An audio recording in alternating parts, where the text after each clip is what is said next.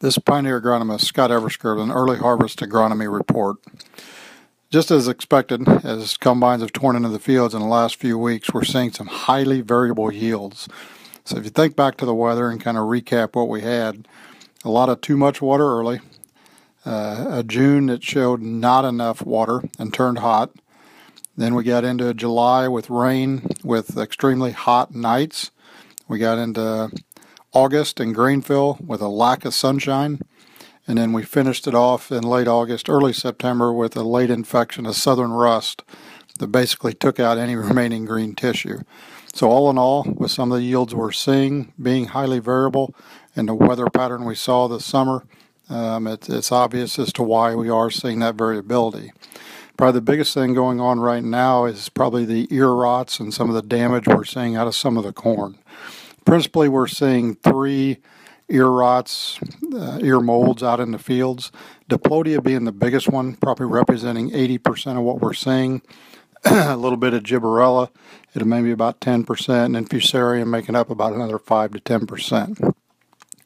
As you think about diplodia, that infection is going to happen when you have wet weather during early silking or the next 2 to 3 weeks after that. And if we think about the time period when a lot of this corn had silked, we definitely had turned on the water around the 4th of July, and this crop definitely went through a wet period then.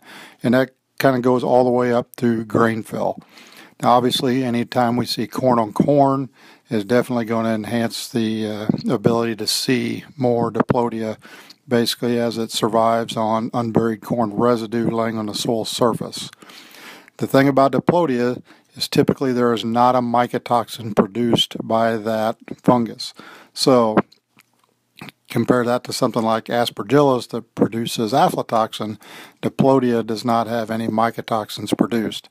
There is some work out of Kentucky showing that possibly there is a strain of diplodia showing some mycotoxins, but as far as I know, no one's really testing for it, nor have they identified exactly where it's at. From a gibberella standpoint, again, this one overwinters in crop residue. That infection is going to happen through the young silks, so just around pollination shortly thereafter. And again, wet weather during and after pollination is going to be the principal conditions for development for gibberella. And the last one, fusarium, is a little more dependent on something happening to that ear. So when you get an earworm in the end of it, you get a ear that grows out the end of the husk and you get some kernels exposed. Typically you need some kind of injury, and once you get that injury, you'll see a lot of fusarium showing up on that maybe the last 1 to 2 inches of the ear. And then what you see is the last kernels kind of die off, or definitely see some damage in the tips, and then some of that basically then translates back into the grain tank. So if you are going into the grain bin, the biggest thing to do if you're going to store this stuff and you've got some significant damage in this corn is get it dry.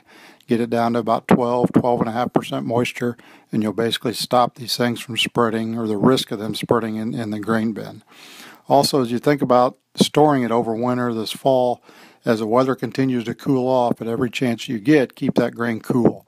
Get it cool, keep it cool, and use a lot of air in doing so. And that will definitely help in keeping this grain in some sort of condition and not making it any worse as you think about hauling it out maybe next spring or next summer. From a soybean standpoint, early results look very promising. Beans appear to be potted up very well. I know this week we will cut some of the mid-3s, maybe a few already been cut, but I expect with the sunny weather this week, by the end of the week there'll be several beans coming out of the field. Have not heard many yields yet, just in some group 2s, but again, everything looks pretty promising on the soybean front. With that said, a lot of beans turning. I've noticed even some mid-group 4s starting to turn. It's always a rule of thumb that once that field turns yellow, you're about 2 weeks away from harvest. So as you drive around, you can definitely see a lot of yellowing in bean fields, and realize that first week October is going to be, like always, a big week for soybean harvest. That's pretty well it for this week. We will catch early wheat planting probably next week or the week after. And always, if you have any questions, please contact your local Pioneer rep. Thanks.